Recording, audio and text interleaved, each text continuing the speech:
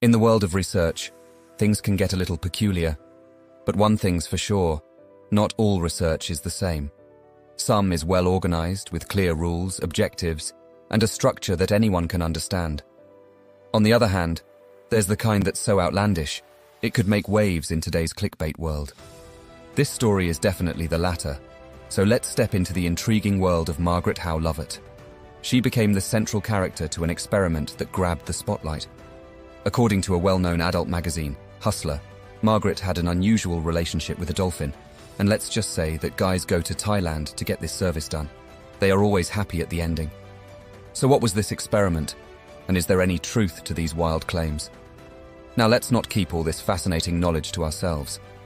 Join our community of curious minds by subscribing right away to discover the amazing world on Becca's Casual History.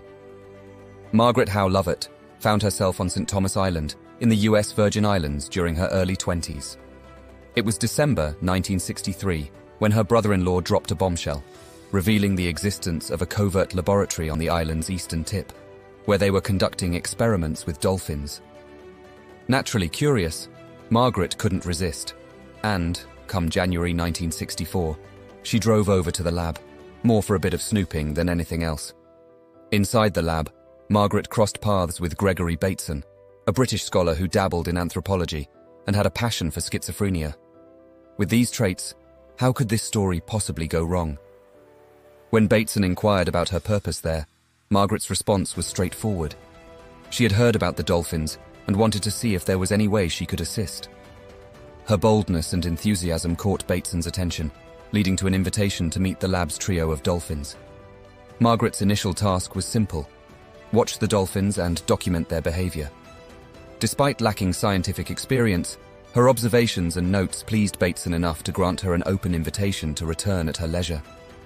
The lab had been masterminded by American neuroscientist Dr. John Lilly, who harbored a lofty goal: communicating with dolphins and teaching them to produce human-like sounds through their blowholes. In essence, they were attempting to make dolphins speak like people. Now, Dr. Lilly, bless his eccentric heart, believed that the dolphins were sending us some serious signals. So much so that he penned a book titled Man and Dolphin, where he laid out his rather unorthodox theory. You see, he was convinced that the dolphins weren't just making sounds for kicks. They wanted to chat with us humans. In his book, Dr. Lilly elaborated on the idea that these dolphins could mimic our human sounds and argued that we should give teaching them English a good old college try. And his ambitions didn't stop there. He actually proposed the creation of a cetacean chair at the United Nations, a place where marine mammals would have a voice in global affairs.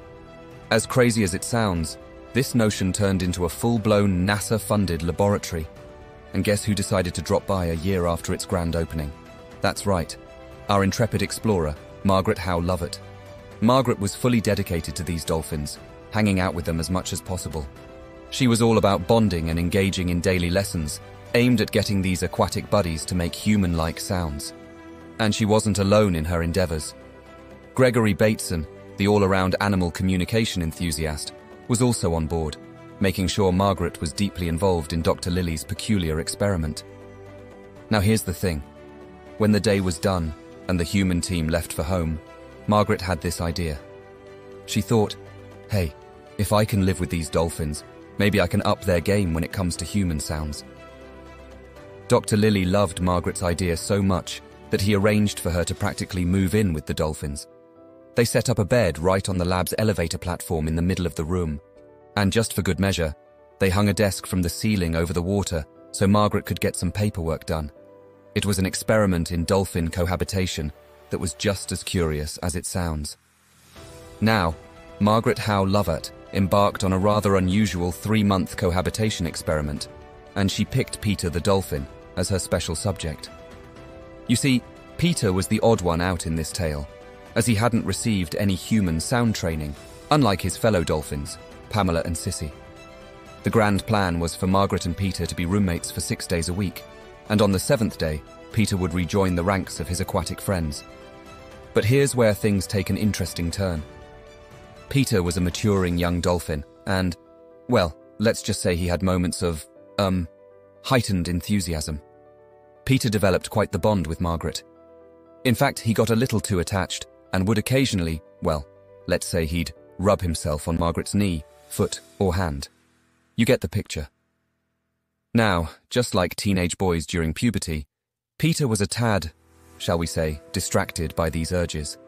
And the whole process of moving him to and from the tank with the ladies didn't help matters much. So in Margaret's mind, it was time for some distraction control. She made a choice to lend Peter a hand in, well, relieving those urges. She went ahead and manually, let's say, took care of things. Now, I'm not saying that's a normal job duty for anyone, but if you're going to do it, at least have the decency to call it what it is: dolphin hand jobs. But before your eyebrows ascend into the stratosphere, hold on. It's essential to understand that Margaret wasn't engaging in anything remotely like the concept of bestiality, which, let's be clear, is illegal and unethical. In no way did she conduct herself as if this was anything akin to human intercourse. She maintained that it didn't bother her and that this particular activity served a purpose. It helped them return to their lessons. Now, this wasn't some clandestine behind-closed-doors operation. Anyone in the lab could have witnessed Margaret and Peter's interactions. It might sound dubious, but Margaret firmly stated that this wasn't about any human desire for zoophilia. However, the public felt a different way. Hustler magazine published an article in the late 1970s titled "Sex, Humans and Dolphin," and an illustration of a woman nude gripping onto the underside of a dolphin. Hustler was in direct competition with Playboy, who dominated the market of adult magazines. A sensational article featured a quote from Dr. Lilly about how dolphins mate and their erections, along with statements that one woman claimed to have gotten off approximately 900 times with our aquatic friends, did just what the publishers intended.